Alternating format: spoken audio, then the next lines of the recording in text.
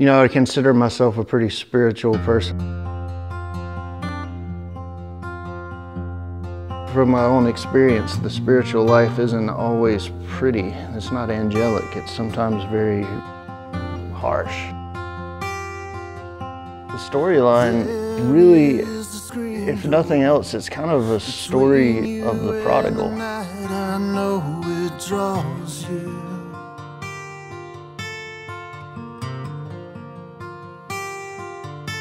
I really look at some of the hard parts of rebellion, what it actually does to a person.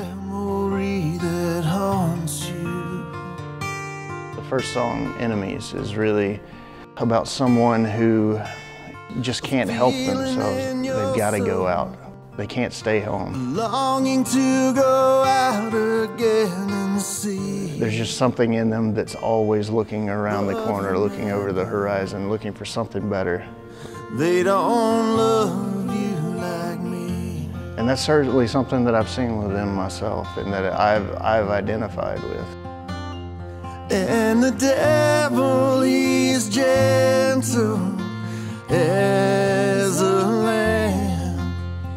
Liars are all such gentlemen.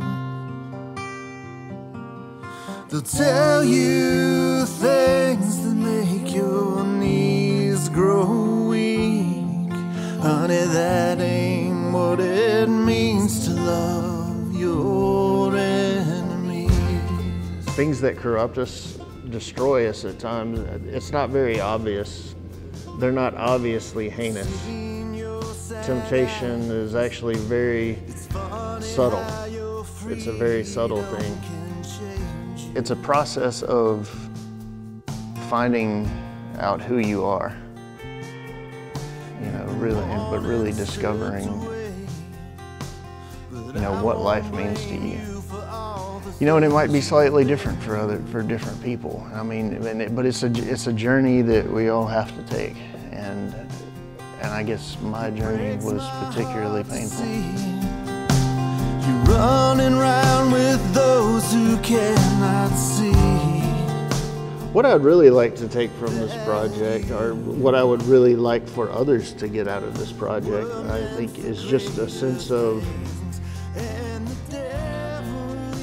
maybe hope, because that's the one thing about this project, is that it's painfully honest. Kind of a snapshot into my own journey, and it's a process of coming to the realization of the kind of man I was and figuring out the man I want to be. I'm on to the next adventure. I mean, that's the thing. Life is nothing if it's not a series of adventures.